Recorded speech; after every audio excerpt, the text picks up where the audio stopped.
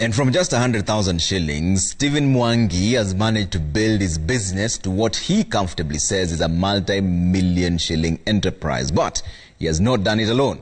Mwangi credits his lender for the support in loans and timely repayment for his success. He spoke to our Faizal Ahmed.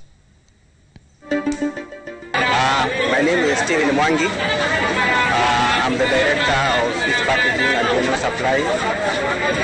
We do packaging products.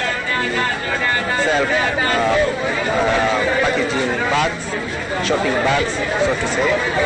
We also deal with all the packaging products that are used in the households. This business of packaging, we started it back in 2008.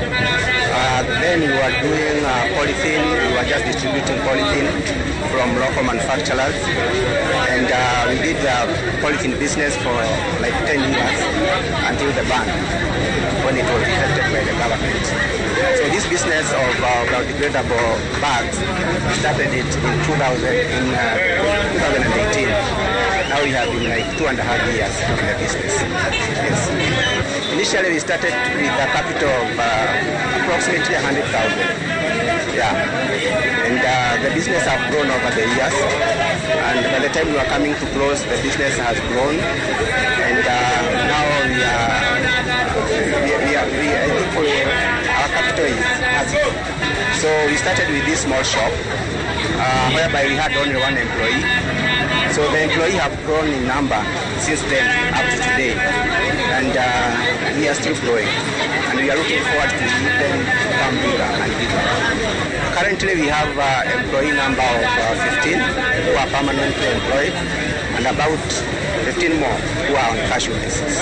It is very difficult for you to operate with your own capital, so I had to establish a very strong relationship with my bank, such that at any time I needed a facility, I would go directly to them and I'll apply for a facility.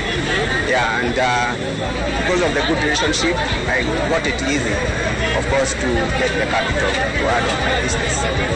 For you to get such kind of trust from a bank, you have to have some characteristics. Of course, you must be a very creditworthy customer. Of course, when you get a small loan, of course you pay efficiently. Then if you feel like when you are supposed to pay, you don't have enough money to pay, then you talk to them, and of course they expand or they increase the time limit. After we heard that the COVID has entered our country, we became very worried, and then we closed for a weekend. We just got our customers who have been very supportive. All our customers, small or big, have been very, very, very supportive. We just SMS'd them. We asked them to buy online, or they just make a call, and then they just place an order, and then they just do the payment, we process the order, and just send to them at the comfort of their location.